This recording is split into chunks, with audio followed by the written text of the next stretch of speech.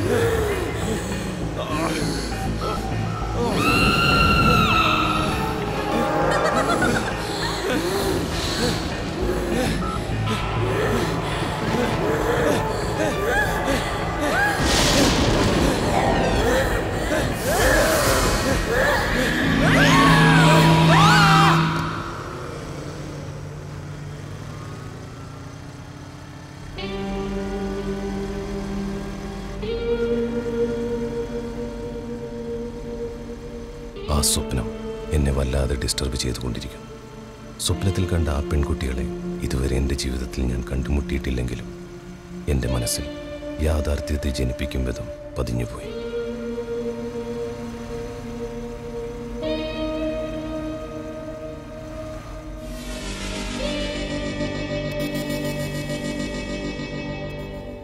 ഞാൻ ഇപ്പോഴും ഓർക്കുന്നു.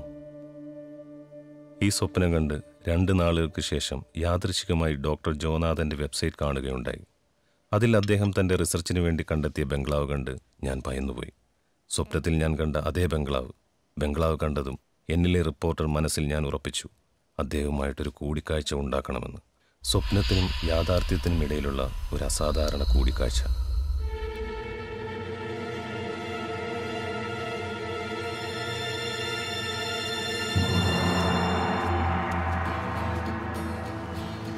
പക്ഷേ അദ്ദേഹം തൻ്റെ റിസർച്ച് കംപ്ലീറ്റ് ചെയ്യുന്നതിന് മുൻപ് ഇതുവരെ ആർക്കും ഇൻ്റർവ്യൂ കൊടുത്തിട്ടില്ല. പലരും അതിനുവേണ്ടി സമീപിച്ച് പരാജയപ്പെട്ടതാണ്.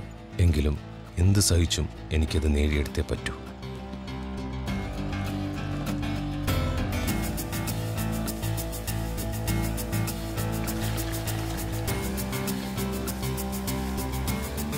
അതിനുവേണ്ടി അമാനുഷ്യ ശക്തി എന്ന് പറയുന്നതൊക്കെ ഒരുതരം ആൾക്കാരെ പറ്റിക്കലാണെന്നും അന്ധവിശ്വാസത്തിന് കാരണം ഭയമാണെന്നുമുള്ള റസലിൻ്റെ വാക്കുകളെ ഞാൻ എൻ്റെ വാക്കുകളാക്കി ഫേസ്ബുക്കിലിട്ടു. അടുത്ത ദിവസം ആ വാർത്ത മാഗസീനിൽ വന്നിരുന്നു. ഹിന്ദുവിൽ വന്നിരുന്ന അദ്ദേഹത്തിൻ്റെ ഗോസ്റ്റ് ആൻഡ് മീ എന്ന ആർട്ടിക്കിളിൻ്റെ നടുവിൽ എൻ്റെ കമൻ്റ് ഉണ്ടായിരുന്നു. അത് അദ്ദേഹത്തെ വല്ലാതെ അസ്വസ്ഥനാക്കി.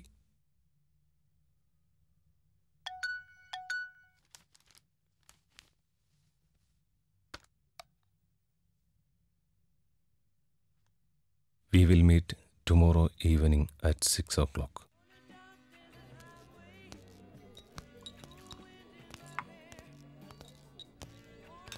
ഡോക്ടർ ജോനാഥൻ എനിക്കൊരു അപ്പോയിൻമെൻറ്റ് തന്നിട്ടുണ്ടെന്ന് പറഞ്ഞാൽ ഇവന്മാർ വിശ്വസിക്കില്ല. വിശ്വസിപ്പിക്കാൻ എൻ്റെ കയ്യിൽ തെളിവുണ്ട്. എന്നാലും വേണ്ട. കൃത്യസമയത്ത് ചെന്നില്ലെങ്കിൽ കാണാൻ പോലും സമ്മതിക്കാത്ത എക്സെൻട്രിക് ആയിട്ടുള്ള ആളാണ്. മറ്റൊരു തരത്തിൽ പറഞ്ഞാൽ വേറൊരു പിശാച്.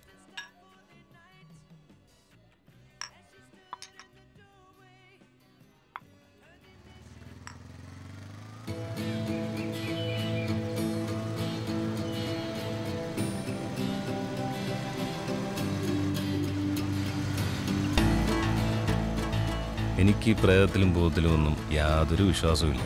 ഞാൻ ഏത് കാര്യത്തിലും സയൻറ്റിഫിക്കായി അപ്രോച്ച് ചെയ്യുന്ന ആളാണ്.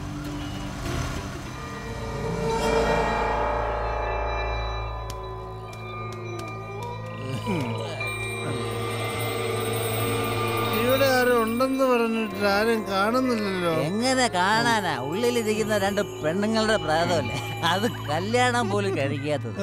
വീട്ടിലുള്ള ഒരു പ്രയത്നെ തന്നെ സഹിക്കാൻ പറ്റുന്നില്ല. ഇയാളെ സമ്മതിക്കണം.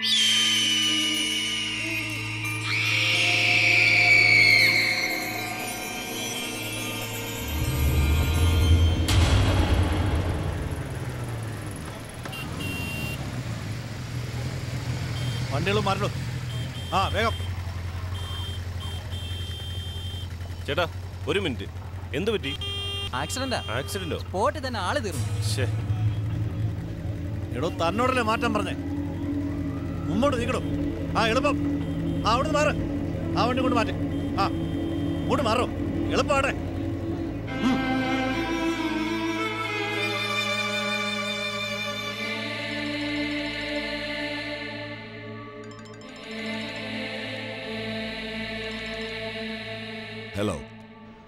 ഹലോ സാർ, ഇവിടെ ഒരു ആക്സിഡന്റ് നടന്നു. ബ്ലോക്കാണ് സാർ. ഞാൻ ഒരു 10 മിനിറ്റിനുള്ളിൽ എത്തും. Please sir, please sir. നീ എവിടെയാണ് നിൽക്കുന്നത്? അവിടെ തന്നെ നിന്നോ. ഇനി ഇങ്ങോട്ട് വരേണ്ട ആവശ്യമില്ല. Your time is up. ഇല്ല സാർ, ഞാൻ എത്തും sir. Please sir, please sir.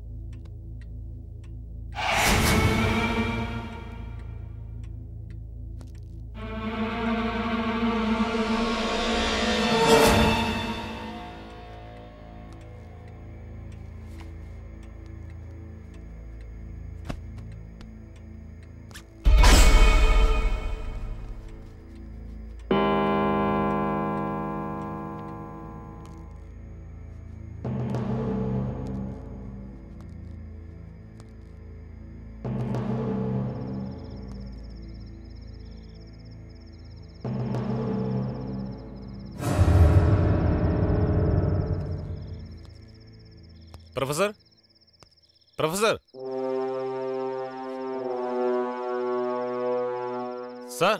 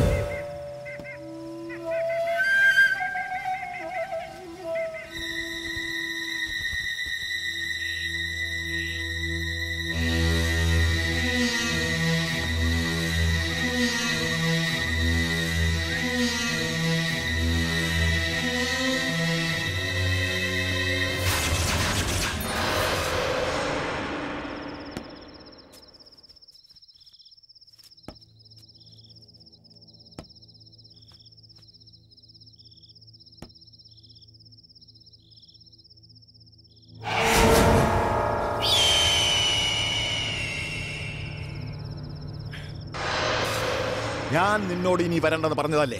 Please, sir. Shut up. I don't want any of your bloody excuses. നിനക്ക് പോവാം. 1 second, sir. നിങ്ങൾ എന്തിനാണ് എന്നെ ഭയപ്പെടുന്നത്? ഭയമോ? ഞാനോ? അത് നിന്നെയോ?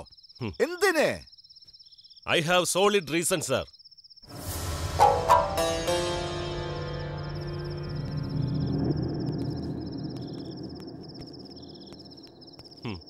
നിങ്ങളുടെ റിസർച്ച് വെറും ഒരു തിയററ്റിക്കൽ മാജിക് ആണെന്ന് ഞാൻ പ്രൂവ് ചെയ്യുന്ന ഭയമുണ്ടല്ലേ?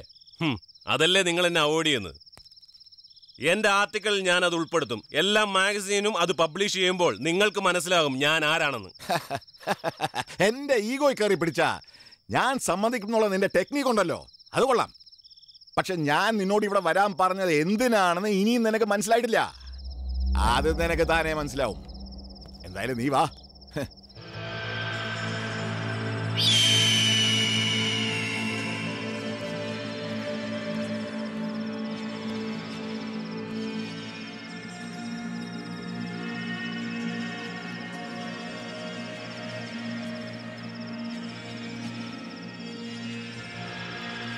നിനക്ക് ഈ ബംഗ്ലാവിനെ കുറിച്ച് വല്ലതും അറിയാമോ? കുറച്ചൊക്കെ അറിയാം സാർ.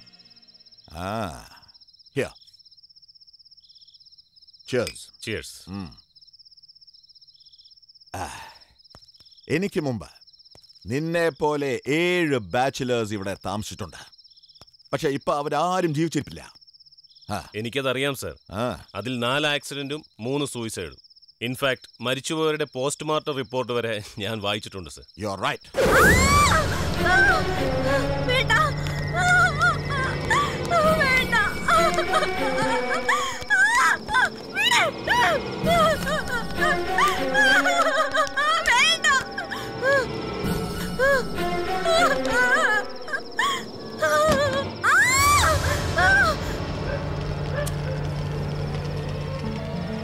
പക്ഷേ അതൊരു സൂയിസൈഡാണോ കൊലപാതകമാണോ എന്ന് ഇതുവരെ കണ്ടെത്താൻ സാധിച്ചിട്ടില്ല.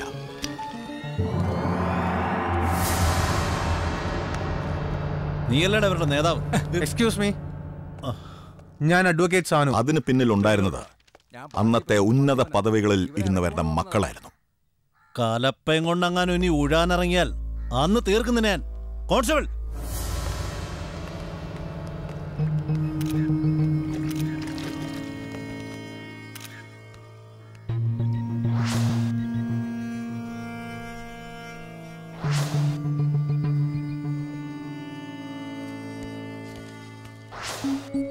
ഈ മരണങ്ങളിൽ എല്ലാം ബെനിഫിറ്റ് ചെയ്തത് നീ വിശ്വസിക്കാത്തതും ഞാൻ പറഞ്ഞതുമായ ആ ശക്തിയാണ്.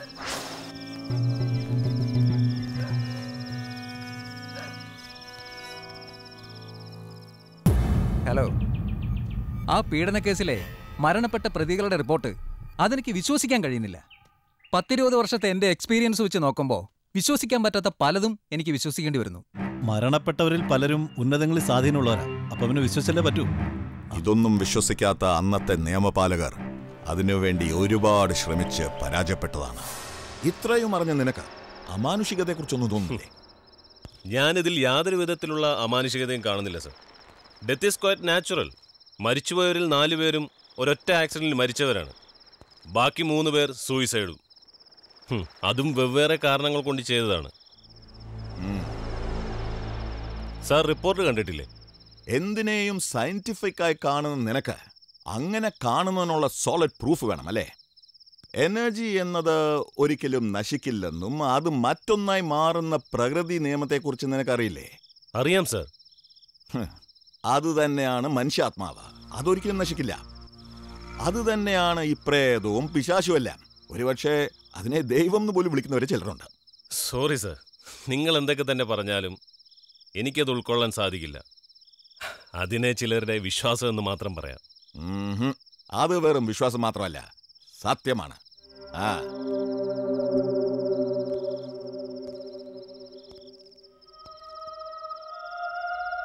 ഓ, അങ്ങനെയാണെങ്കിൽ ഇവിടെ പ്രേതമുണ്ടെന്നാണ് സാറ് പറഞ്ഞു വരുന്നതല്ലേ? തീർച്ചയായിട്ടും. 1 അല്ല 2. ഓ, അതിന് സാറിന്റെ തെളിവുകൾ വല്ലതുണ്ടോ? നിനക്ക് തെളിവ് വേണം അല്ലേ? ഞാൻ കാണിച്ചു തരാം.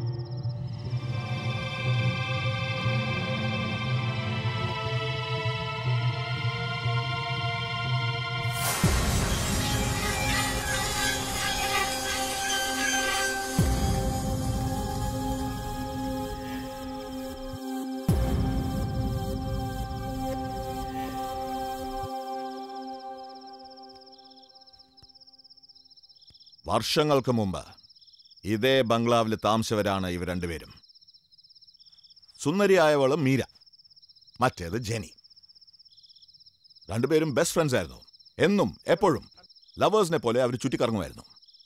ബോയ്സിനെ അവർ മൈൻഡ് ചെയ്തിരുന്നില്ല.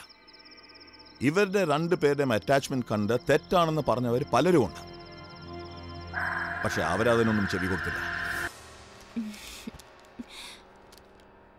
ആർത്തിരമ്പി പെയ്യാൻ മൂടിക്കെട്ടി നിറഞ്ഞു നിൽക്കും കാർമേഘം കണക്കേ നിന്മാറിടവും.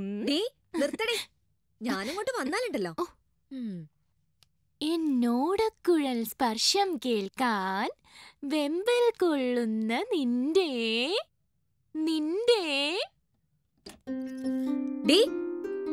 ഞാൻ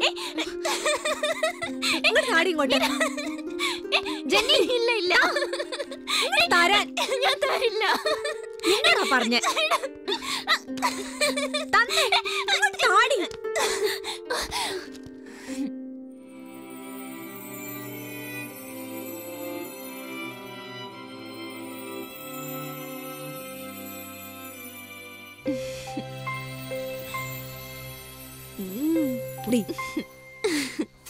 ഇതെല്ലാം ഞാൻ ജെനിയുടെ ഡയറിയിൽ നിന്ന് മനസ്സിലാക്കിയതാ. ഇതേ ബംഗ്ലാവില് ജെനിയുടെയും മീരയുടെയും മുറിയിലാണ് അവർ കൊല ചെയ്യപ്പെട്ടത്. അവരെ ആര് കൊല ചെയ്തതെന്നും എന്തിനു വേണ്ടി ചെയ്തതെന്നും ഇതുവരെ ആർക്കും അറിയില്ല. പോലീസ് അത് സൂയിസൈഡ് എന്ന് തള്ളിക്കളഞ്ഞു. അതിനുശേഷം വർഷങ്ങളായി ബംഗ്ലാവ് പൂട്ടിക്കളഞ്ഞു. പിന്നെ 7 ബാച്ചിലേഴ്സ് ഇവിടെ താമസിച്ചിരുന്നു. അവരുടെ ഗതി നിനക്ക് അറിയാമെന്നല്ലേ?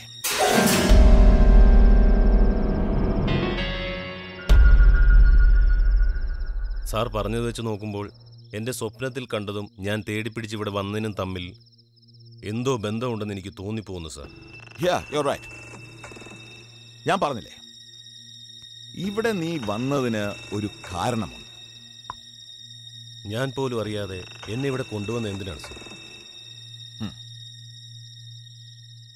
വാച്ച്.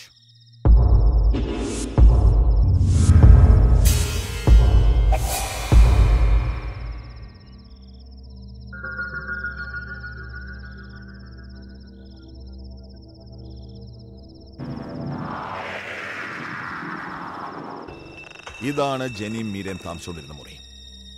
യഥാർത്ഥത്തിൽ ഇതുവരെ ആരും ആ മുറി തുറന്നു നോക്കാൻ ധൈര്യപ്പെട്ടിട്ടില്ല. അവിടെയാണ് പ്രേതമുള്ളത്. പ്രേതം അവിടെ ഉണ്ടെന്ന് സാറിന് എങ്ങനെ പറയാൻ സാധിക്കും? ഇതവരാണ്, മീരയും ജെനിയും.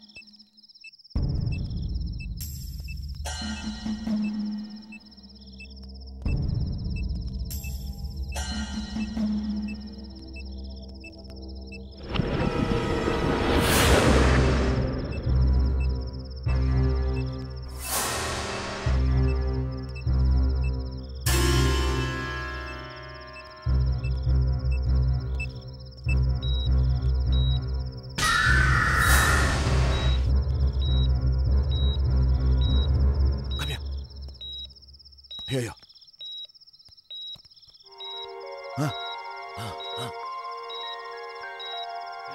Come.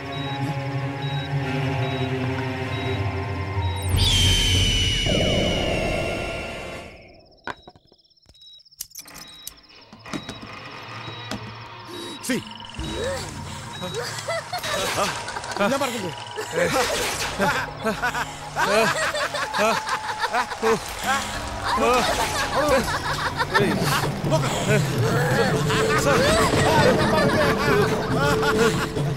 ഞാൻ പറഞ്ഞു വിശ്വസിച്ചല്ലേ ഞാൻ പറഞ്ഞേ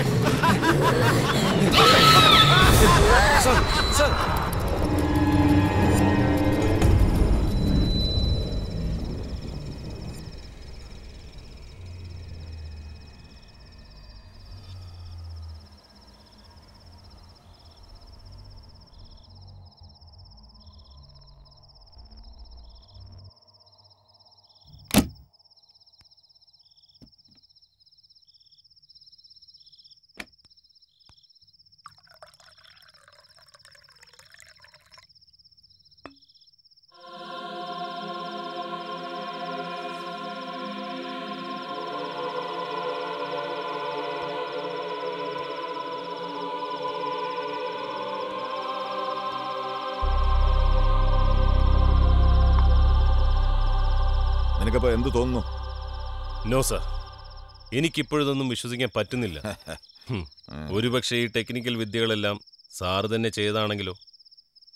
സോ നീ വിശ്വസിക്കുന്നില്ല അല്ലേ? ഇല്ല സർ, പക്ഷേ എനിക്കൊരു കാര്യം ഉറപ്പായി, ഇവിടെ നിങ്ങൾ തനിച്ചല്ല, നിങ്ങളുടെ കൂട്ടത്തിൽ വേറെ ആരൊക്കെയോ ഉണ്ട്. നീ പറഞ്ഞത് ശരിയാ, ഞാനിവിടെ ഒറ്റയ്ക്കല്ല. അത് നിനക്ക് വഴിയെ മനസ്സിലായിക്കോളും.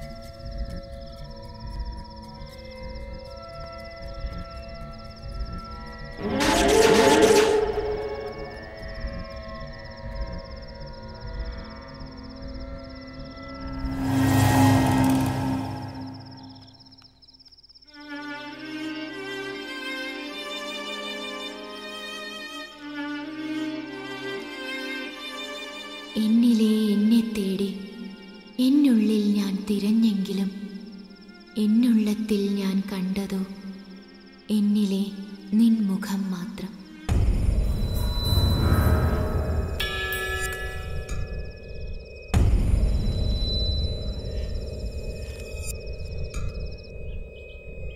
ആലപ്പുഴ SD കോളേജിലെ ഇംഗ്ലീഷ് ലിറ്ററേച്ചർ വിദ്യാർത്ഥികളായിരുന്നു ഞങ്ങൾ രണ്ടുപേരും. ലിറ്ററേച്ചറിൽ മീരയേക്കാൾ കൂടുതൽ താല്പര്യം എനിക്കായിരുന്നു. എങ്കിലും B.Ed കഴിഞ്ഞ് നല്ല ടീച്ചറാവാനായിരുന്നു ഞങ്ങളുടെ ആഗ്രഹം. അതിനിടയിൽ ഞാൻ എന്തൊക്കെയോ വരികൾ മലയാളത്തിൽ കുത്തിക്കുറിക്കുവാൻ തുടങ്ങി. അതിനെ മീര കവിതകൾ എന്ന് പറഞ്ഞ് കളിയാക്കുമായിരുന്നു. അങ്ങനെ ഞാൻ ആദ്യമായി മലയാളത്തിൽ ഒരു കവിത എഴുതി. എൻ്റെ കവിതയുടെ ആദ്യ കേൾവിക്കാരിയും ആരാധികയും അവളായിരുന്നു, എൻ്റെ മീര. ഞാൻ എഴുതിയ ആദ്യ കവിതയും അവളെക്കുറിച്ച് തന്നെയായിരുന്നു. അത്രയ്ക്ക് സുന്ദരിയായിരുന്നു അവൾ. ചില സമയങ്ങളിൽ അവളുടെ മേൽ എനിക്ക് പോലും പ്രേമം തോന്നിപ്പോയിട്ടുണ്ട്. എന്നിലെ കവയിത്രിയെ തിരിച്ചറിഞ്ഞു തന്നിരുന്ന നിമിഷങ്ങളായിരുന്നു അത്. പോലും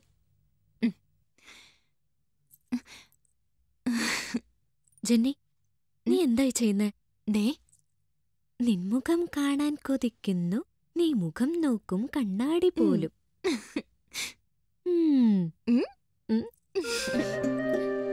അത് വായിച്ച മീര സന്തോഷത്തോടെ എന്നെ കെട്ടിപ്പിടിച്ചൊരു മുത്തം തന്നു. അതായിരുന്നു എൻ്റെ കവിതയ്ക്ക് ലഭിച്ച ആദ്യ സമ്മാനം.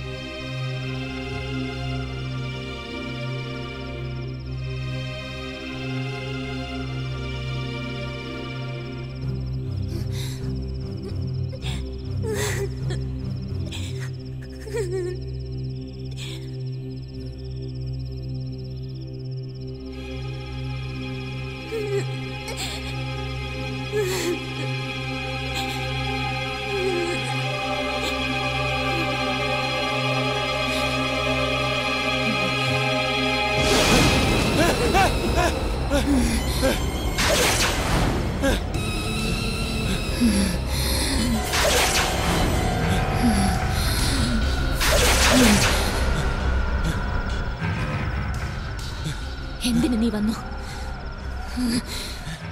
എന്തിനു നീ എന്നെ തേടി വീണ്ടും വന്നു? ഞാനോ?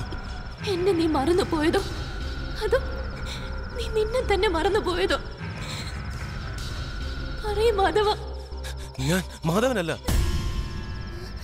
സിദ്ധുവാണ്, സിദ്ധാർത്ഥ്. പേര് എങ്ങനെ വേണമെങ്കിലും ആർക്കും മാറ്റാം, പക്ഷെ നിന്റെ ഉള്ളിലെ നിന്നെ മാറ്റാൻ ഒരിക്കലും സാധിക്കില്ല മാധവ. ഇപ്പോഴും നീ തന്നെയാണ്.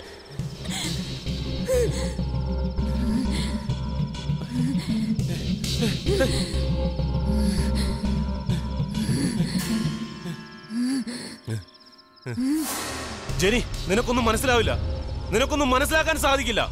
കുറെ വർഷങ്ങൾക്ക് മുമ്പ് മരണപ്പെട്ടവളാണ് നീ. നീ പറയുന്ന മാധവനല്ല ഞാൻ. നീ പറയുന്നത് ശരിയാണ്. നശിച്ചത് എന്റെ ശരീരം മാത്രമാണ്, എന്നാൽ എന്റെ മനസ്സ് അതെപ്പോഴും ജീവിച്ചിരിക്കുന്നു. ഇപ്പോഴും എനിക്ക് അതേ പ്രായമാണ്. പറയ് മാധവ, നീ എന്നെ വിട്ടകന്നു പോയത് എന്തിനാണ്? നിന്റെ പ്രണയം വെറും കാമം മാത്രമായിരുന്നോ? ജെനി, നീ പറയുന്ന കാര്യങ്ങളൊന്നും എനിക്ക് അറിവുള്ളതല്ല. ഞാൻ പറയുന്നു ഒന്ന് കേൾക്ക് പ്ലീസ്. എനിക്കൊന്നും കേക്കണ്ട. എന്റെ പേര് നീ എങ്ങനെ ഓർത്തിരുന്നു? അത് വേറെ റെഫറൻസ് മാത്രമാണ്, അല്ലാതെ സത്യമായിട്ട് നിന്നെ എനിക്ക് അറിയില്ല ജെനി. അറിയില്ല എന്നൊന്നും പറയല്ലേ. അറിയാൻ ശ്രമിക്കും മാധവ. എല്ലാം അറിയാൻ സാധിക്കും. എങ്ങനെയാണെന്ന് ഞാൻ കാണിച്ചു തരാം.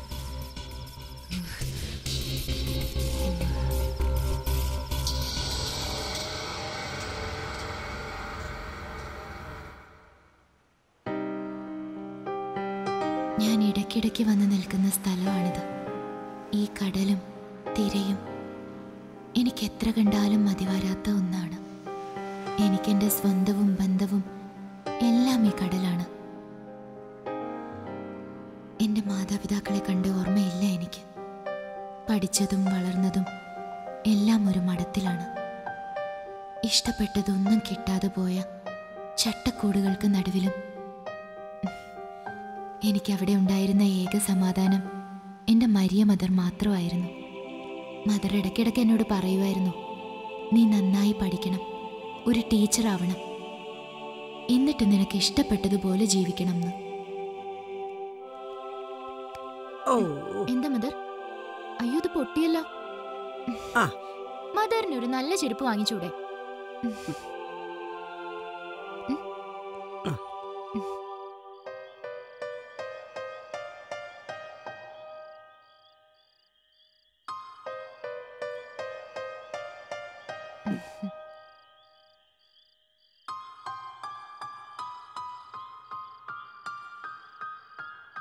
മോള് കഴിച്ചോ? പിന്നെ കഴിച്ചോളാം. അമ്മ കിടന്നോ?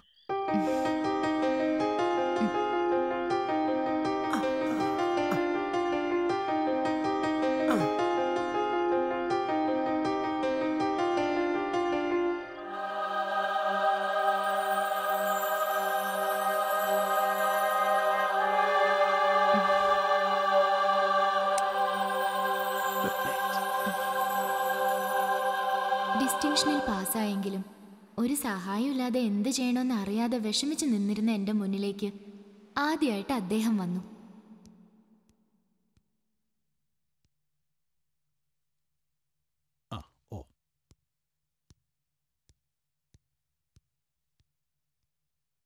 മദർ, വാ മോളെ. മോളെ, ഇതാണ് മിസ്റ്റർ അൽഫോൺസ്. നമസ്കാരം സർ. നമസ്കാരം. നിന്റെ പഠനത്തിന് വേണ്ട എല്ലാ കാര്യങ്ങളും ഇദ്ദേഹമാണ് സ്പോൺസർ ചെയ്തിരിക്കുന്നത്. നിന്നെക്കുറിച്ച് മദർ എല്ലാം പറഞ്ഞിട്ടുണ്ട്. നിനക്ക് എത്ര വേണേലും പഠിക്കാം. ആ കാര്യം ഓർത്ത് മോക്ക് യാതൊരു ടെൻഷനും വേണ്ട. എല്ലാം ഞാൻ നോക്കിക്കോളാം. Thank you sir.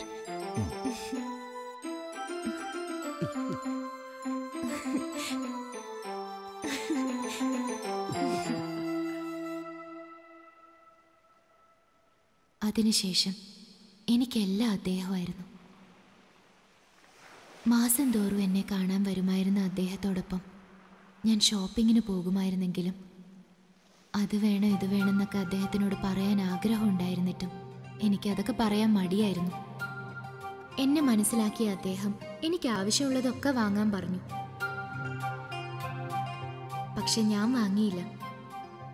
അതിനുശേഷം ഞാൻ അദ്ദേഹത്തിനോട് മടിയില്ലാതെ എനിക്ക് ആഗ്രഹമുള്ളതെല്ലാം ചോദിച്ച് വാങ്ങാൻ തുടങ്ങി.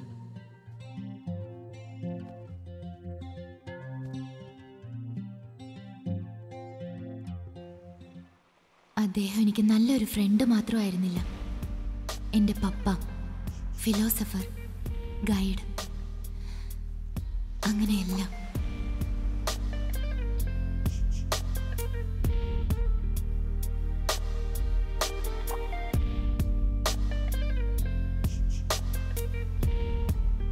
കുറേ നാളുകളായി പപ്പ എന്നെ കാണാൻ വന്നിട്ട് ഒരു നാൾ മദർ വന്നു. മദറിന്റെ എവിടെ നിൽക്കുന്നത്? ജെനി ഇങ്ങോട്ട് വരാന്ന് പറഞ്ഞിട്ടുണ്ട്. മദർ വാ, ഓഫീസിലിരിക്കാം. വേണ്ട, ഞാൻ ഇവിടെ നിന്നോളാം. ശരി മദർ.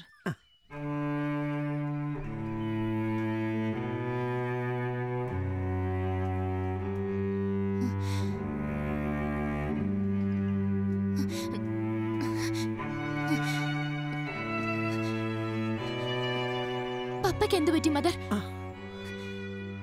പപ്പയ്ക്ക് ഇനി വരാൻ പറ്റുമെന്ന് തോന്നണില്ല മോളെ. എന്താ മദർ?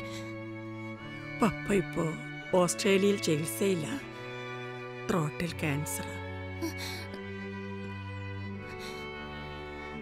അഡ്വാൻസ് സ്റ്റേജിൽ ഹോസ്പിറ്റലിൽ അഡ്മിറ്റാണ്. മോളെ വന്ന് കാണണമെന്ന് പറഞ്ഞിരുന്നു. പക്ഷേ ഫോൺ ചെയ്യാൻ പോലും പപ്പയ്ക്ക് സാധിക്കുമെന്ന് തോന്നുന്നില്ല.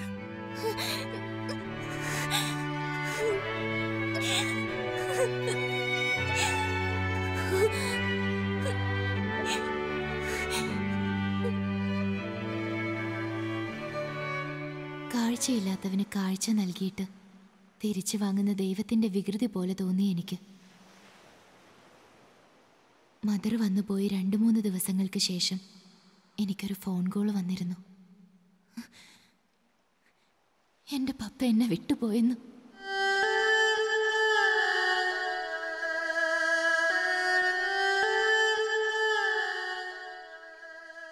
उसे राष्ट्रभाषा, राजभाषा तथा संबद्ध भाषा का गौरव मिला.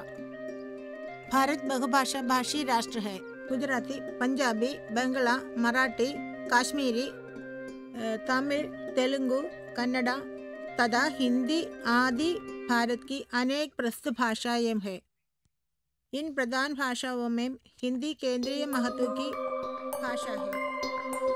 उसे राष्ट्रभाषा, राजभाषा तथा संबद्ध भाषा का गौरव मिला.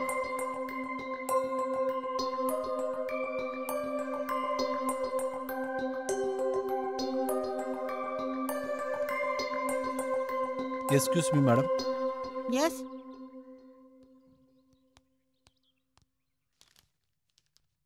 ജെന്നി, ജെന്നിയെ പ്രിൻസിപ്പാൾ വിളിക്കുന്നു.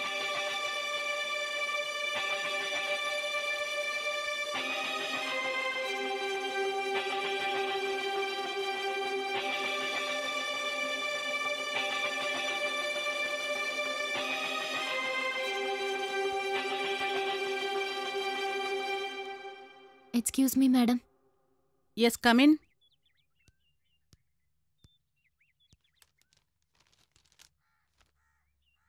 സോറി ജെനി, നിന്നെപ്പോലെ ബ്രില്യൻ്റ് ആയിട്ടുള്ളൊരു സ്റ്റുഡൻറ്റിനെ ടേം ഫീസ് കെട്ടാത്തതിൻ്റെ പേരിൽ പുറത്താക്കുന്നതിൽ എനിക്ക് നല്ല വിഷമമുണ്ട്. നിന്റെ മദർ സുപ്പീരിയർ കാര്യങ്ങളൊക്കെ എന്നോട് പറഞ്ഞിരുന്നു. എനിക്ക് വേറെ നിർവാഹം ഇല്ലാത്തതുകൊണ്ടാ. സോറി.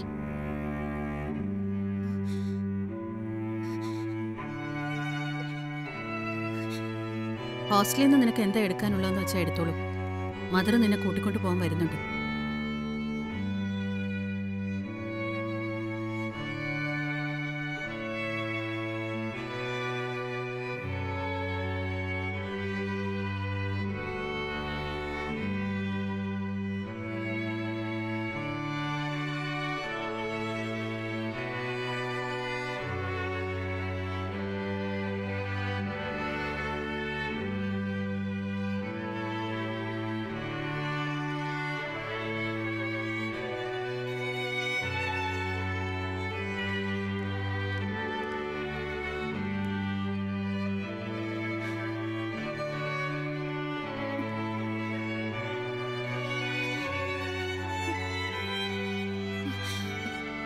ജെന്നി പ്ലീസ് എന്നെ.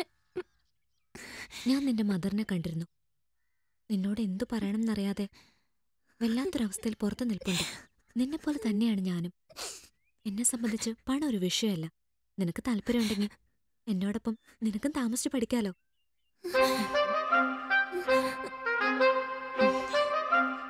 ഏ കരയല്ലേ.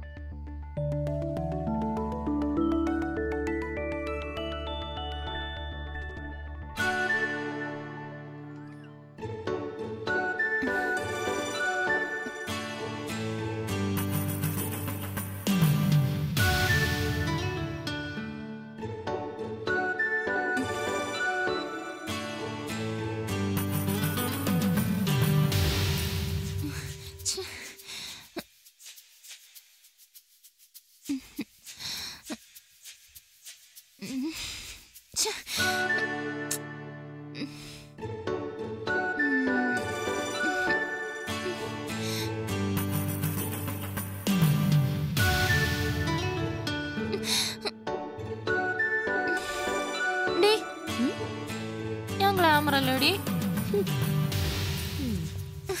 ഡീ പറയടി, പറയാൻ. നിനക്കെന്താടി ഇപ്പൊ ഇങ്ങനൊരു തോന്നൽ? അല്ല, എവിടെ പോയാലും നിന്നെ നോക്കി സൈറ്റ് അടിക്കാനും ഐ ലവ് യു പറയാനൊക്കെ ഇഷ്ടം പോലെ ആൾക്കാരുണ്ട്. എന്നെ മാത്രം ആരും നോക്കുന്നില്ല, അതാ.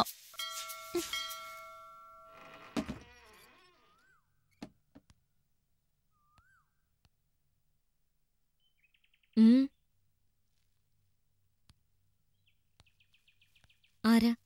എന്താ? ജെനി. Just minute. ഡേ, നിന്നെ കാണാൻ ആരോ ഒരാൾ വന്നിട്ടുണ്ട്. എന്നെ കാണാൻ ആരാ വരാനുള്ളത്? നിന്നെ കാണാൻ വേണ്ടിട്ടായിരിക്കും. അല്ലടി, നിന്നെ കാണാൻ തന്നെയാ. എന്നോട് ജെനിയാണെന്ന് ചോദിച്ചു. നിന്നെ കറക്കാൻ എന്നെ ഹംസാക്കാൻ വേണ്ടിട്ടായിരിക്കും. ഏയ്, അങ്ങനെ തോന്നണില്ല. കണ്ടിട്ടൊരു സുന്ദര ലുക്കുണ്ട്. ഒന്ന് പോയി കാണടി. എന്തായാലും ആ സുന്ദരൻ അവിടെ നിക്കട്ടെ. ഞാൻ ഈ യോഗ കഴിഞ്ഞല്ല. ഒന്ന് ചെല്ലടി, അയാൾ പുറത്ത് നിക്കുവാ. അയാളല്ലേ പുറത്ത് നിൽക്കുന്നേ? അതിന് നീ എന്തിനാ ഇങ്ങനെ അവിടെ നിന്ന് ചാടുന്നേ? നിനക്ക് അഹങ്കാരോടി.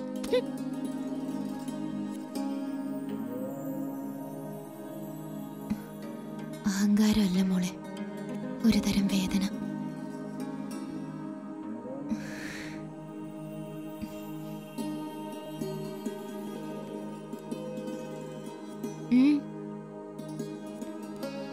ഈ കവിതകൾ എഴുതുന്ന ജെനി? അതെ. എനിക്ക് ഇയാളോടൊന്ന് സംസാരിക്കണം. ഒരു മിനിറ്റ്.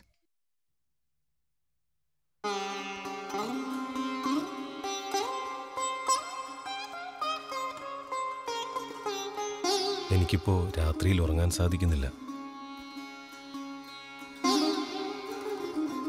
ഞാൻ പറയുന്നത് കേൾക്കുന്നുണ്ടോ? എന്റെ ഉറക്കം കളഞ്ഞ ആളാണ് താൻ.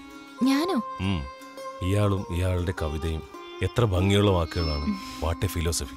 സോറി, എന്റെ മനസ്സിൽ തോന്നുന്നത് ഞാൻ കുറിച്ചിട്ടുന്നേ ഉള്ളൂ. മീരയാ മാഗസിനിൽ അയച്ചു കൊടുത്തത്. ഓഹോ. ഇതാദ്യമായിട്ടാ പുറത്തുനിന്ന് ഒരാൾ നന്നായിട്ടുണ്ടെന്ന് പറയുന്നത്. താങ്ക്സ്. എനിക്ക് കോളേജിൽ പോകാൻ സമയമായി. വേണമെങ്കിൽ ഞാൻ ബൈക്കിൽ ഡ്രോപ്പ് ചെയ്യാം.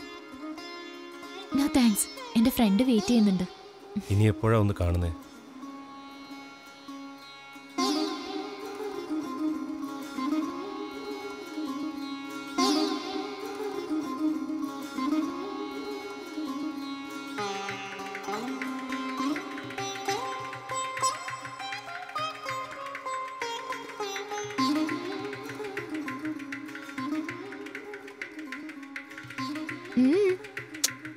എന്താ ഇങ്ങനെ നോക്കുന്നേ? അത് എനിക്ക് തോന്നുന്നത് അത് വെറും കവിതാ പ്രേമം മാത്രമല്ല, നിന്നോട് എന്തോ ഉണ്ട്. പോടെ. എത്ര പെട്ടെന്നാണ് എന്റെ മനസ്സിൽ മാധവൻ ഇടം നേടിയത് എന്നെനിക്കറിയില്ല. ഒരുപക്ഷെ സ്നേഹിക്കാൻ കൊതിച്ചു നടന്ന എന്റെ മനസ്സിലേക്ക് ആദ്യമായി ഓടിയെത്തിയ ഒരാൾ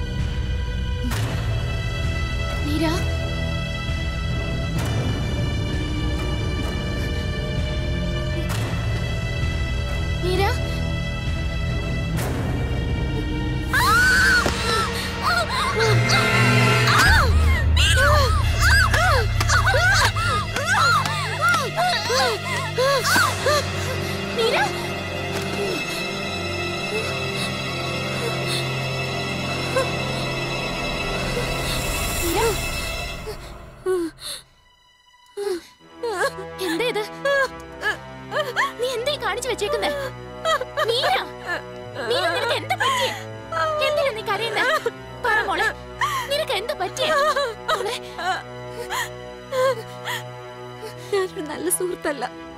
ഐ ആം സെൽഫിഷ്. എന്നോട് ക്ഷമിക്കൂ പ്ലീസ്.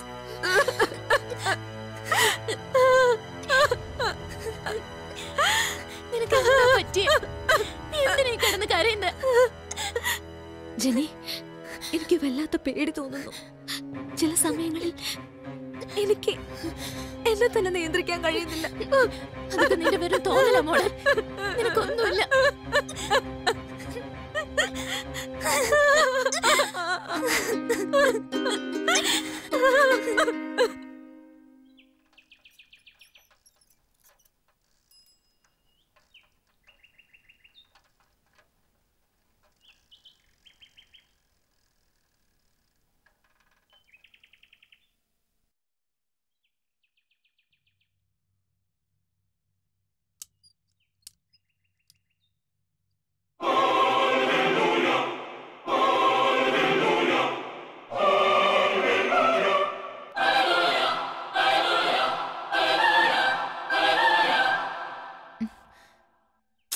വാ, നീ എന്തിനാ എന്നെ ഇവിടേക്ക് കൂട്ടിക്കൊണ്ട് വന്നത്? എന്റെ സങ്കടങ്ങളെ സന്തോഷാക്കി മാറ്റാറുള്ള സ്ഥലം ഇത്. നീയും വാ.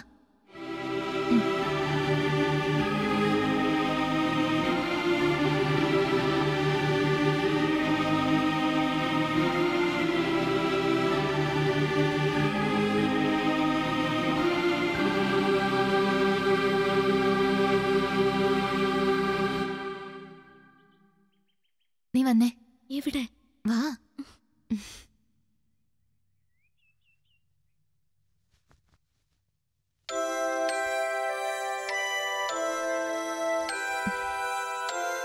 നിന്റെ മനസ്സിലുള്ള സങ്കടങ്ങളൊക്കെ ഇവിടെ സത്യസന്ധമായി തുറന്നു പറയാം.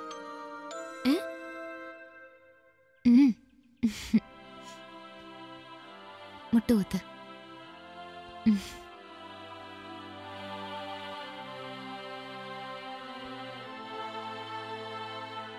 പറയൂ മോളെ, കർത്താവിന് നിരക്കാത്ത എന്ത് പാപമാണ് മോള് ചെയ്തത്? ഇത് കർത്താവിന്റെ തിരുസന്നിധിയാണ്. ഇവിടെ സത്യം മാത്രമേ പറയാവൂ. ജെന്നി, നിന്നെ കൂടാതെ ഒരു നിമിഷം പോലും ഇരിക്കാൻ എനിക്ക് സാധിക്കില്ല. നിന്റെ ജീവിതത്തിലേക്ക് മാധവൻ കടന്നു വന്നപ്പോ നിന്നേക്കാൾ ഉപരി സന്തോഷിച്ചവളാണ് ഞാൻ. പക്ഷെ എന്തുകൊണ്ടാണെന്ന് അറിയില്ല, എനിക്കതിനെ ഉൾക്കൊള്ളാൻ സാധിക്കുന്നില്ല.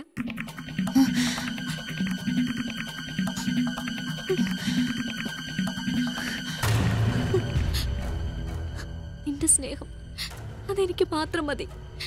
അത് മറ്റൊരാളായി പങ്കുവയ്ക്കുന്നത് എനിക്ക് സഹിക്കാവുന്നതിലപ്പുറമാണ്. ഒരുപക്ഷെ അതിനുവേണ്ടി എന്ത് കടുങ്കൈ ഞാൻ ചെയ്തു പോ.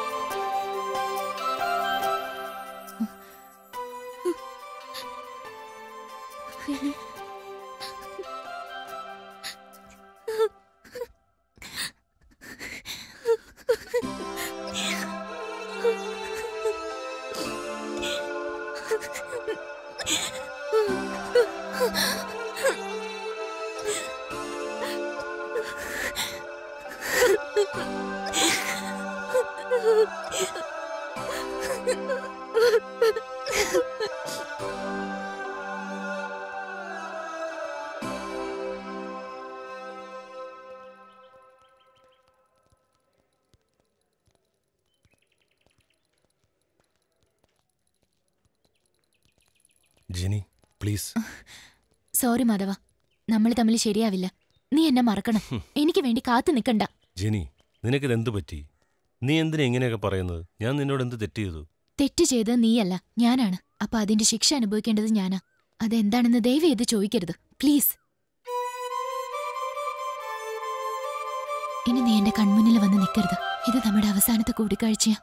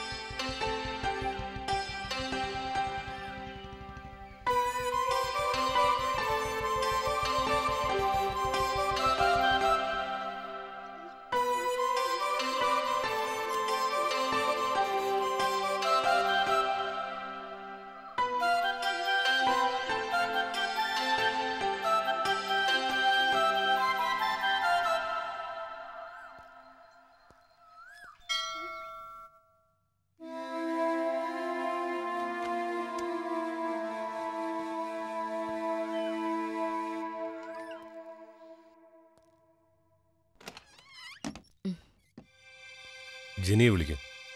ജെന്നി ഇവിടെ ഇല്ല. അവളില്ലാത്തതോ ഇല്ലെന്ന് പറയാൻ പറഞ്ഞോ? ഞാൻ സത്യമാണ് പറഞ്ഞത്. അവൾ വിടില്ല. അവൾ പിന്നെ എവിടെ പോയി? അവൾ എന്നോടൊന്നും പറഞ്ഞില്ല. എന്താ മീര അവളുടെ പ്രശ്നം? എനിക്കൊന്നും മനസ്സിലാകുന്നില്ല. അവളെന്തിനാ എന്നെ കാണണ്ടെന്ന് പറഞ്ഞത്? മീരയ്ക്കറിയാം. എന്താണെന്ന് പറയൂ പ്ലീസ്. സോറി മാധവ്, എനിക്കറിയില്ലെന്ന് ഞാൻ പറഞ്ഞില്ലേ. എനിക്ക് വേറെ ജോലിയുണ്ട്. മീര,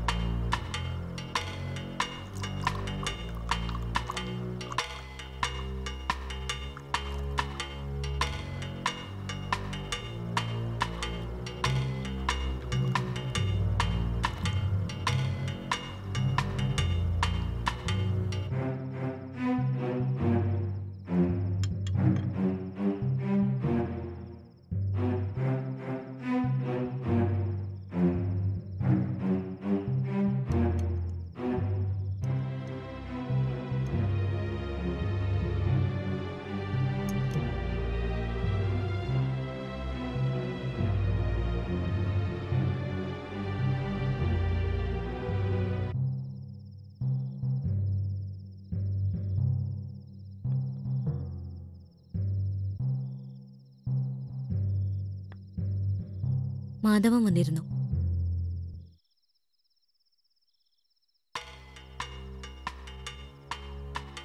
നിനക്ക് എന്തു പറ്റിയെന്ന് അവൻ ചോദിച്ചു.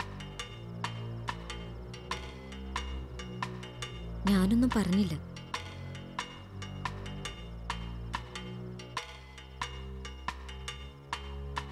നിനക്ക് എന്നോട് ദേഷ്യമുണ്ടോടി? എന്തിന്? എനിക്ക് അവനേക്കാളും വലുത് നിന്റെ സന്തോഷമാണ്.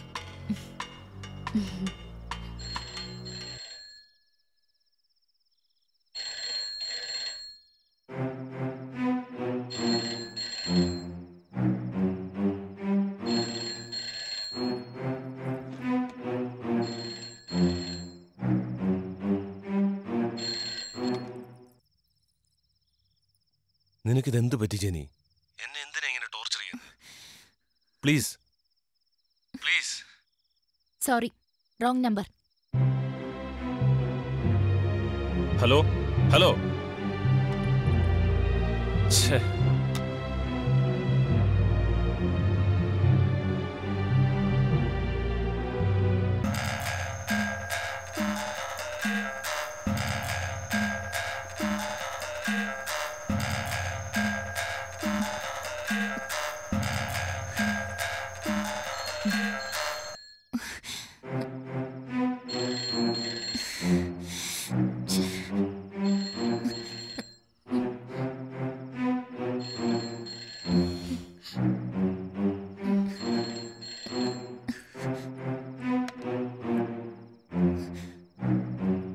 ഹലോ ജെനി, ഞാൻ പറയുന്നു ഒന്ന് കേൾക്ക് പ്ലീസ്. നീ എന്നെ ഒന്ന് മനസ്സിലാക്ക് പ്ലീസ്. ഹലോ ജെനി, എന്തെങ്കിലും ഒന്ന് പറ ജെനി. Please Jeni, please.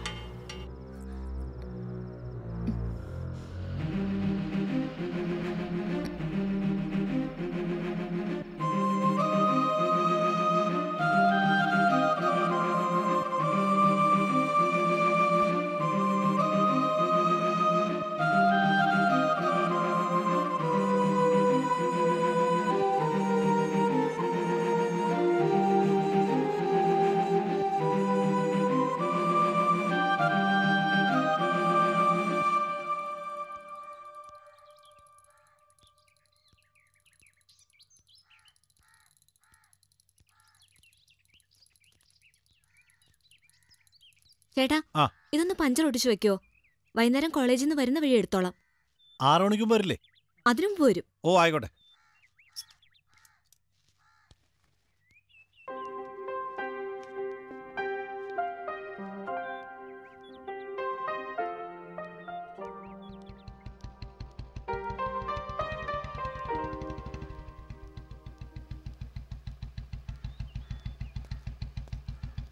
ജിനി വന്നില്ലേ?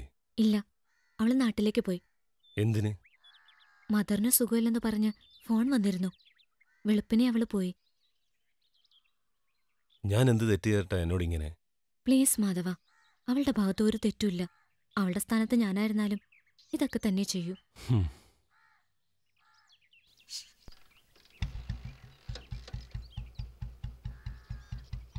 മാധവ, ഞാനും വരട്ടെ. മനസ്സിനൊരു സുഖമില്ല, അതാ.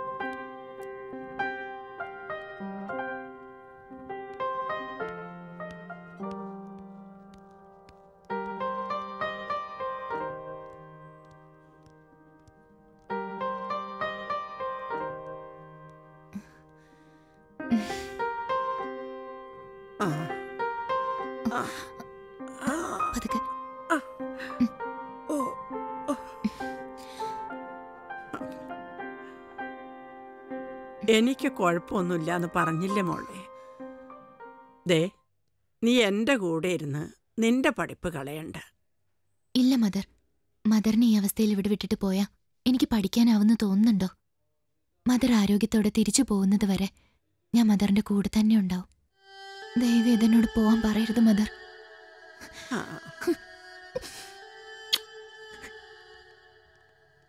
പൊയ്ക്കോളൂ.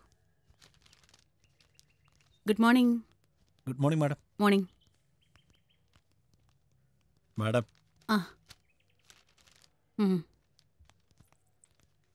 Good morning ma'am. Good morning. എന്ത് വേണം? ജിന്നിയുടെ മദർ സീരിയസ് ആയ ഹോസ്പിറ്റലിലാണ്. നേരിട്ട് വന്ന് പറയാൻ പറ്റാത്തതുകൊണ്ട് മാഡത്തിനോട് ലീവ് പറയാൻ പറഞ്ഞു. എക്സാം വരാൻ പോകുന്ന ഈ സമയത്ത് എന്നാലും ഒരു ലീവ് ആപ്ലിക്കേഷൻ സബ്മിറ്റ് ചെയ്യാൻ പറയൂ. Thank you ma'am. Just A minute. എന്താ മാഡം? കുട്ടിയുടെ സ്റ്റഡീസൊക്കെ എങ്ങനെ പോകുന്നു? കുഴപ്പമില്ല മാഡം. ആർക്ക്? ഏതോ ഒരു പയ്യനൊപ്പം കഴിഞ്ഞ ദിവസം ബൈക്കിൽ കറങ്ങി നടക്കുന്നതായിട്ട് പറഞ്ഞു കേട്ടല്ലോ.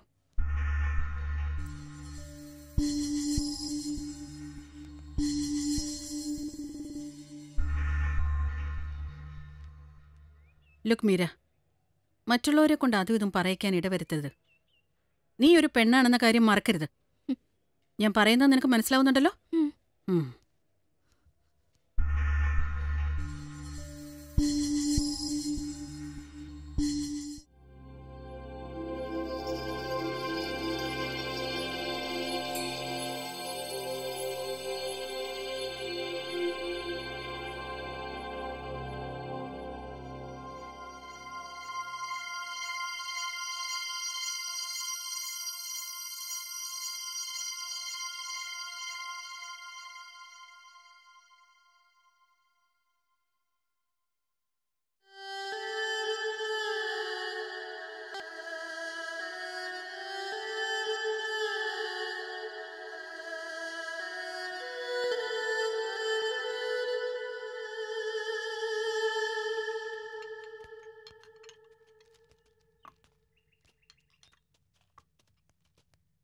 Sir, order please. മക്കളെ, എന്താ വേണ്ടെന്ന് വെച്ചാൽ പറഞ്ഞു. എനിക്ക് പൊറോട്ടയും ചിക്കൻ ഫ്രൈയും. എനിക്കും അത് തന്നെ മതി. ശരി. Order please madam. ഇപ്പം പറയാം. സാറിന്? മാധവൻ എന്താ? എനിക്കും ചേർത്ത് മീര പറഞ്ഞു. 2 മസാല ദോശയും 1 ജ്യൂസും. ശരി മാഡം. എന്താച്ചാ ഭക്ഷണം വന്നില്ലല്ലോ? ഇപ്പൊ വരും, സമയാകുന്നല്ലേ ഉള്ളൂ. ഇവള് കൊതിച്ചാണച്ചാ.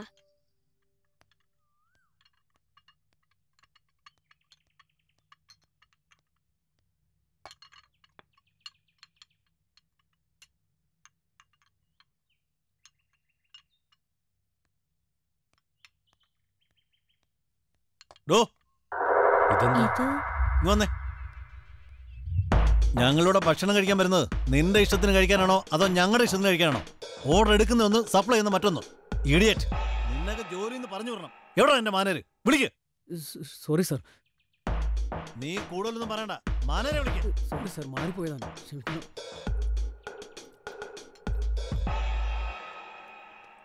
Cool down sir. It's all right. ഇപ്പൊ ഓക്കെ അല്ലേ sir? Okay okay. Thank you madam, ഞാനിവിടെ പുതിയ ആളാണ്. താങ്ക്സ്. It's okay sir. എല്ലാം ഓക്കെ അല്ലേ സാർ? ശരി ശരി.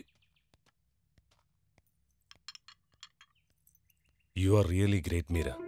പാവം സപ്ലയർ അയാളുടെ ജോലി രക്ഷിച്ചു. സിമ്പിൾ. ഓസ്ട്രേലിയയിൽ ഞങ്ങൾക്കൊരു റെസ്റ്റോറന്റ് ഉണ്ട്. അതിന്റെ കുറച്ച് എക്സ്പീരിയൻസും ഉണ്ട്. അതിപ്പോ എന്റെ രണ്ടാനമ്മയുടെ പേരില. രണ്ടാനമ്മയോ? എന്റെ അച്ഛന് 2 ഭാര്യമാരാണ്. എന്റെ അമ്മയും അച്ഛനും ഒരു റോഡപകടത്തിൽ മരിച്ചുപോയി. ഇപ്പൊ ഞങ്ങളുടെ മേജർ സ്വത്തിന്റെ അവകാശം രണ്ടാനമ്മയ്ക്ക. 4 വർഷങ്ങൾക്ക് മുമ്പ് എന്റെ രണ്ടാനമ്മ വേറൊരു വിവാഹം കഴിച്ചു. അപ്പൊ ഞാൻ ഒറ്റയ്ക്കായി. ഇപ്പൊ ഞാൻ താമസിക്കുന്ന ബംഗ്ലാവ് പോലും അവരുടേതാ. എനിക്ക് എന്ത് വേണമെങ്കിലും ഞാൻ ചോദിക്കാതെ തന്നെ അവർ തരുന്നുണ്ട്. ഒരു നല്ല സ്ത്രീയാ അവര്. എന്റെ സ്വത്തുക്കളെ ആർക്കും കൈവശപ്പെടുത്താൻ പറ്റില്ല. അങ്ങനെയാണ് എന്റെ പപ്പ എഴുതി വെച്ചിരിക്കുന്നത്. ഞാൻ മേജർ ആയതിനാൽ എനിക്കതിനെ എങ്ങനെ വേണമെങ്കിലും ഹാൻഡിൽ ചെയ്യാം. ഇതെല്ലാം നീ എന്നോട് പറയുന്നത് എന്തിനാണ്? ഞാൻ നിന്റെ സ്വത്തിന് വേണ്ടിയാണ് നിന്നോടടുത്തതെന്ന് നീ കരുതുന്നുണ്ടോ? No Madhavan, don't be silly. Juice 2 straw കൂടി വേണം. Thank you. ശരി. For you, for me and four Jenny. If you don't mind we will share. നീ എന്ത് വിവരക്കേടായി പറയുന്നത്? വിവരക്കേടൊന്നുമല്ല. എന്റെ പപ്പയ്ക്ക് 2 ഭാര്യമാരുണ്ടായിരുന്നു എന്ന് ഞാൻ പറഞ്ഞില്ലേ? അതുകൊണ്ട് തന്നെ പാവം ജെനി, അവളും നിന്റെ മേലെ ഒരുപാട് ആഗ്രഹിച്ചതല്ലേ. എനിക്കും അവളുമായി നിന്നെ ഷെയർ ചെയ്യുന്നതിൽ ഒരു പ്രോബ്ലം ഇല്ല. നിർത്തുമീര. ശരി, അത് വിട്. എന്നെ നിനക്ക് വേണോ വേണ്ടയോ? ഞാൻ ജെനിയെ എന്റെ നല്ലൊരു സുഹൃത്തായിട്ടാണ് കണ്ടിരുന്നത്. അവൾക്ക് എന്നെ മനസ്സിലാക്കാൻ കഴിഞ്ഞില്ല. ബട്ട്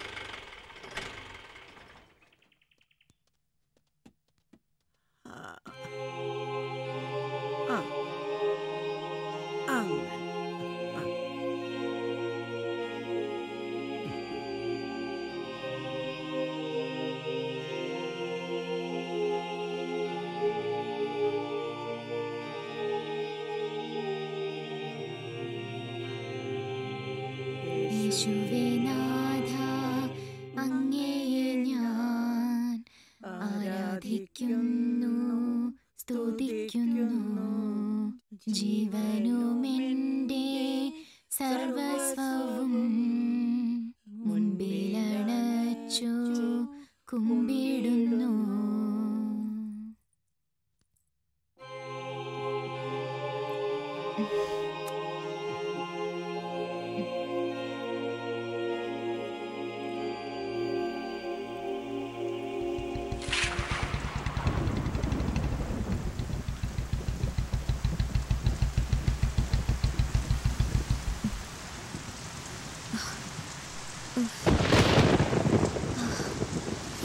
മാധവൻ വാ. സോറി മീര, ഞാൻ പോവാ. ഈ മഴയത്ത് എങ്ങോട്ട് പോവാനാ? മഴ മാറിയിട്ട് പോവാം. വാ. വേണ്ട മീര, ഞാൻ പോകുക. വാന്നേ, വാ.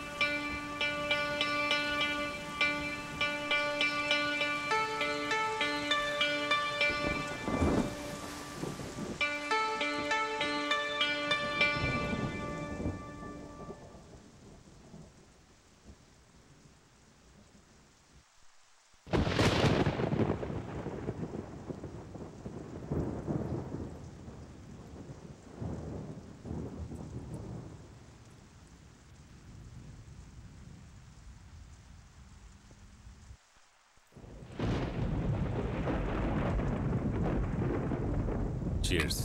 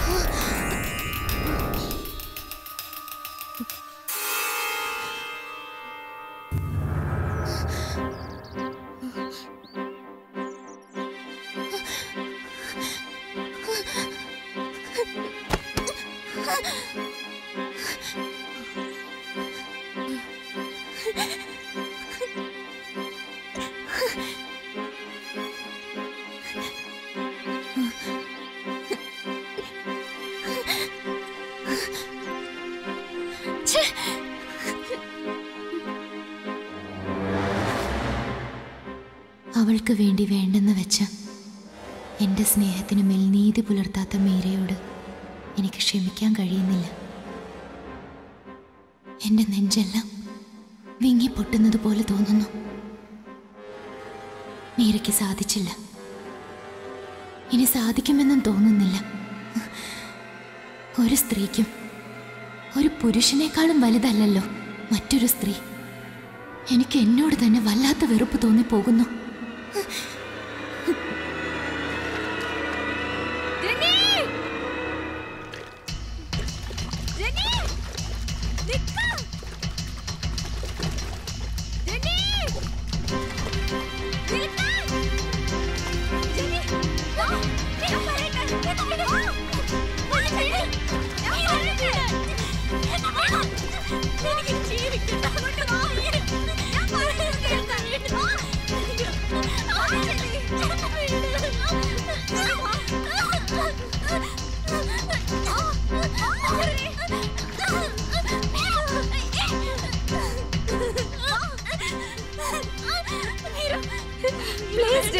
ഞാൻ പറയുന്നത് ഒന്ന് കേൾക്ക്. എനിക്കൊരു തെറ്റ് പറ്റിപ്പോയി. എനിക്ക് മാധവനെ വേണ്ട. ഞാൻ അവനെ മറന്നേക്കാം. അവനെ എനിക്ക് വേണ്ട, നിനക്കും വേണ്ട. നമുക്ക് നമ്മള് മാത്രം മതി. ഞാനാണ് തെറ്റുകാരി. നിന്നെ മാത്രമായിട്ട് മരിക്കാൻ ഞാൻ സമ്മതിക്കില്ല. അങ്ങനെ വേണമെങ്കിൽ നമുക്ക് ഒരുമിച്ചാവാം. നീ ഇല്ലാതെ എനിക്ക് ജീവിക്കാൻ പറ്റില്ല ജനി.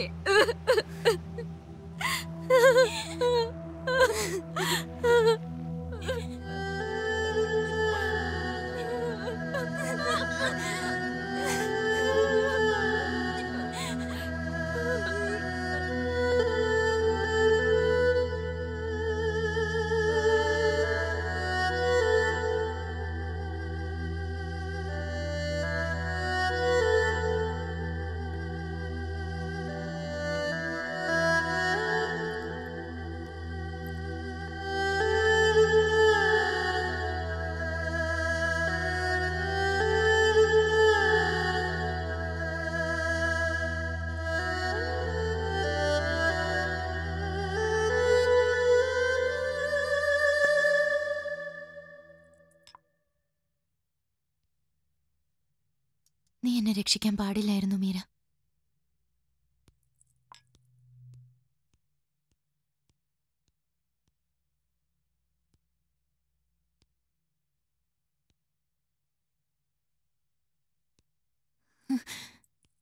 എത്ര ശ്രമിച്ചിട്ടും എനിക്ക് നിന്നെയോ മാധവനെയോ മറക്കാനോ മാപ്പ് തരാനോ സാധിക്കുന്നില്ല.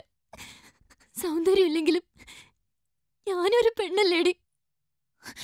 അതുകൊണ്ട് തന്നെ ഏത് നിമിഷവും ഞാൻ വയലന്റായി മാറിയേക്കാം. അങ്ങനെ മാറുന്ന എനിക്ക് എന്നെ തന്നെ നിയന്ത്രിക്കാൻ പറ്റിയെന്ന് വരില്ല.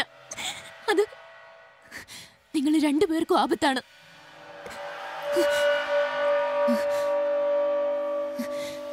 ഭയപ്പെടണ്ട. നിങ്ങൾ പരസ്പരം അടുത്തുപോയ സ്ഥിതിക്ക് നിങ്ങളുടെ സ്നേഹം തടുക്കാൻ ഞാൻ ആരാ? നിങ്ങൾ നിങ്ങളുടെ ഇഷ്ടം പോലെ ജീവിച്ചോളൂ.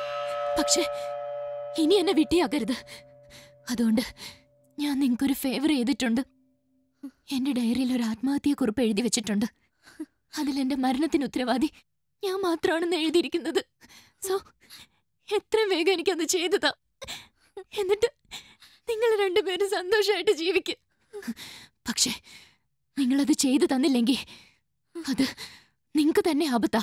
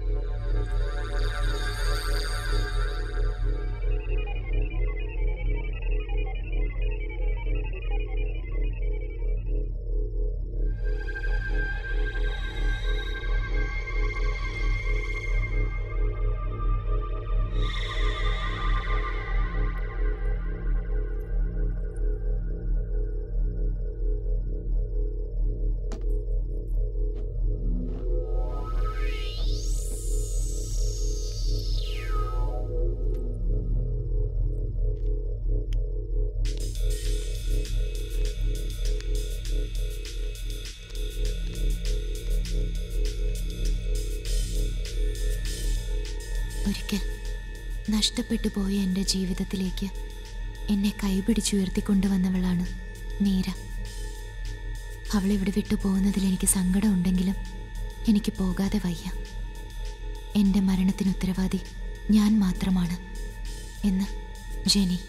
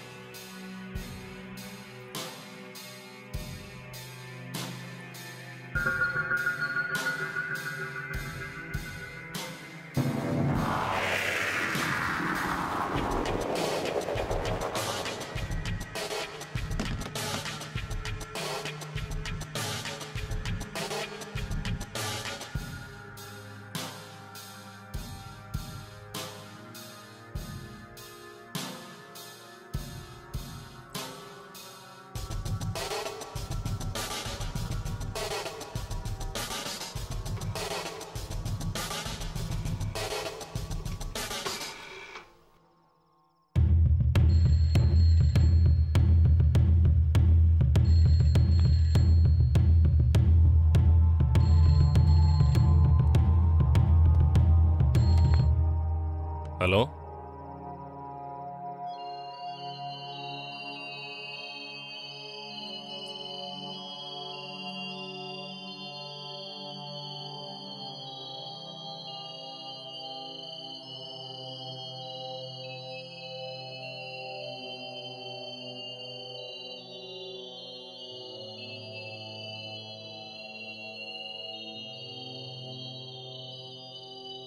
അവളിപ്പോ എവിടെയുണ്ട്? എനിക്ക് പേടിയാവുന്നു Madhava. Meera, Meera, hello Meera, hello hello Meera.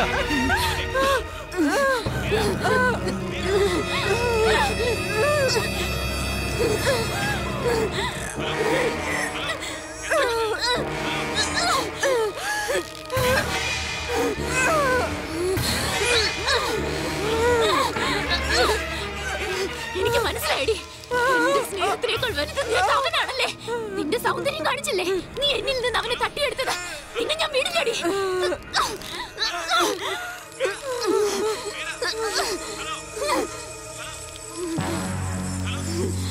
Hello hello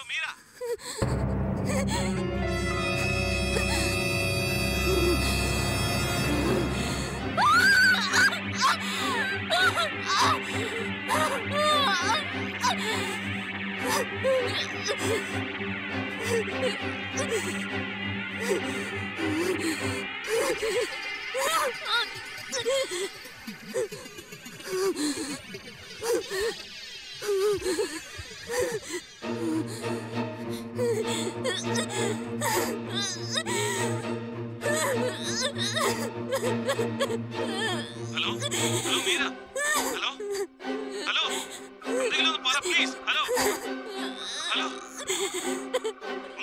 begging Meera please please. എന്ത് പറ്റി? Hello hello Meera, hello hello, എന്താ മീര? Hello hello Meera.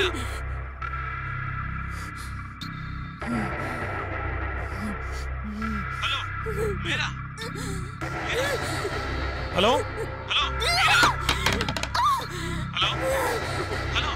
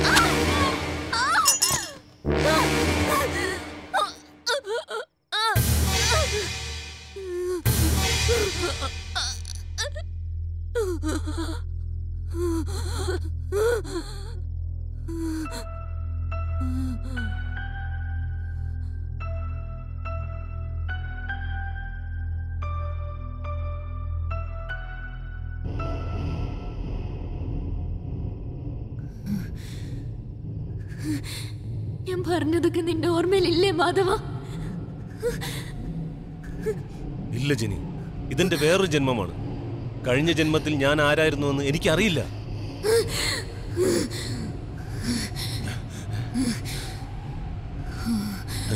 നീ വീണ്ടും ഇത് തന്നെ പറഞ്ഞ് എന്നെ ചതിക്കാണ്. ഈ വീട്ടിൽ ഇതിനു മുമ്പ് താമസിച്ചിരുന്ന 7 പേർക്ക് എന്ത് സംഭവിച്ചെന്ന് നിനക്കറിയാവുന്നതല്ലേ? തെറ്റ് ചെയ്യുന്നവൻ ആരായാലും ഞാൻ ക്ഷമിക്കാറില്ല.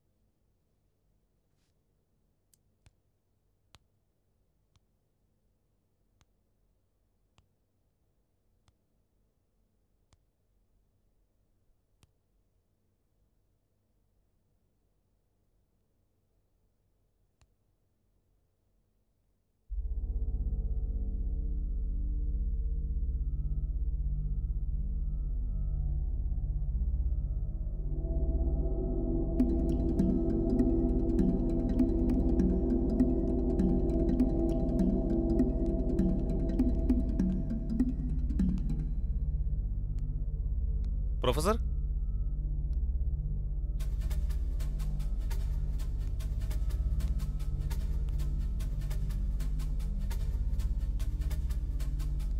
പ്രൊഫസർ,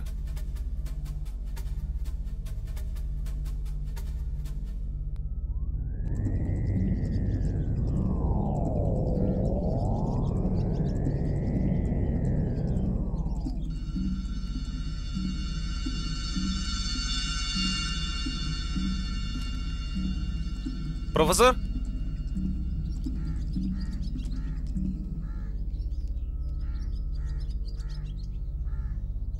ഇയാളിതെവിടെ പോയി?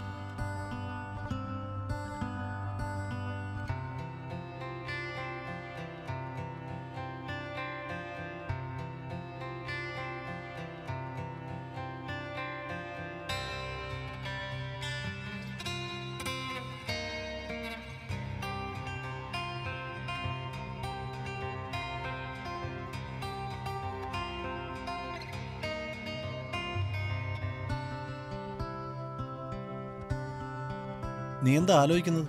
ഏയ് ഒന്നുമില്ലടാ.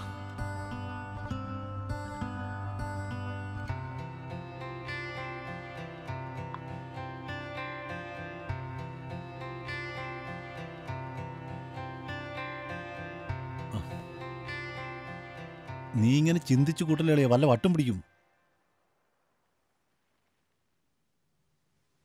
മനസ്സിൻ്റെ ഉൽപ്പന്നമാണ് ചിന്ത.